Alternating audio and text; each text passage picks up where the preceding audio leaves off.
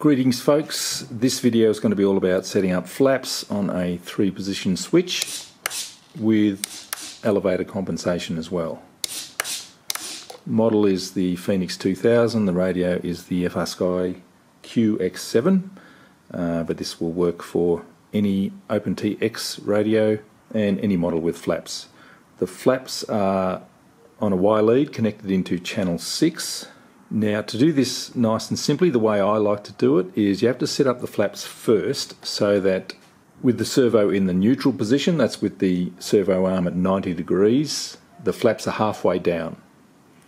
Now, usually with these models, the push rod is too long to be able to do that. So what I always have to do is grab the supplied flap push rod and just clip off that little Z bend at the end and form a new Z bend using pliers like that or Z bend pliers like this, which are very useful. You lose that Z bend and create a new one there, and that just shortens it by enough to be able to set up the flaps so that they're halfway down. So that's the starting point.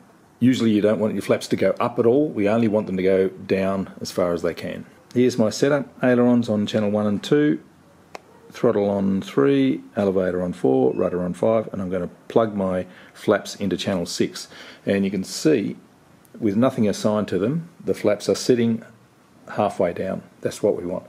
So now we need to assign channel 6 to a switch. I'm going to use the the SC switch there. Because we set up the flaps to be halfway down in the neutral position, when I choose the up position, they go up to level. That's halfway down and full down. Now you need to fiddle with your push rod length, which hole you have the push rod connected to on the servo and on the control arm to get the range of movement that you want. And you may find that it's straining at each end when it's fully up or fully down. So we can adjust the endpoints. Sorry, let's go to the next page, the outputs page for channel 6. We'll edit that. If they're going in the wrong direction, you can invert them there. So see, mine was actually fully down when the switch is in the up position, so I've inverted the channel. That reverses the operation. And I also found that it was straining in the full up position. I'll show you there. That would normally be at 100. That's the minimum trim. You can hear them straining there. So I've just adjusted that minimum endpoint until it stops straining, or until the flaps are back level with the wing. And that's it about there. 72.8 seems to do it. And the same in the down position. That would have normally been 100, and I can actually, let's put it in the down position. See, they're straining there, so I'm just going to back that off until it stops straining. About there, so 88 now. So there we go. We've got level in the up position, halfway down in the middle position, full down, still straining a bit, so back it off a bit more. That's basically it. Now, it's a good idea to add some slow movement to this. We'll go back to the mixer page and we'll add some slowness into the application of the flaps. If we scroll down to slow up and slow down, make that about a second, I think. 1 second is a good idea. Slow up and slow down. Just sort of softens the action of the flaps slamming down. Now let's have a look at them, and you can see that they take a second to go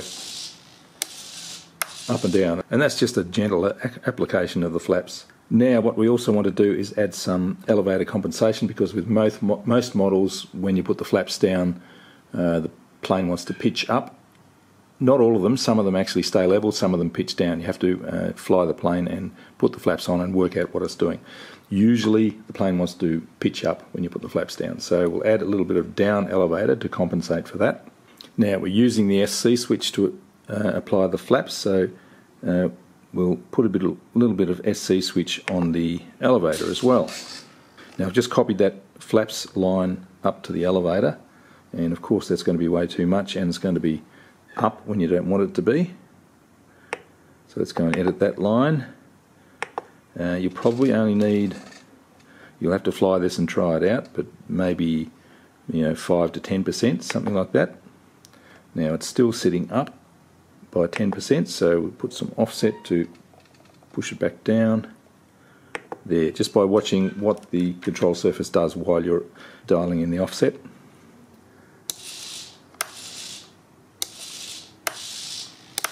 So now we have the flaps going down nice and slowly and the elevator going down at the same time to stop it from pitching up.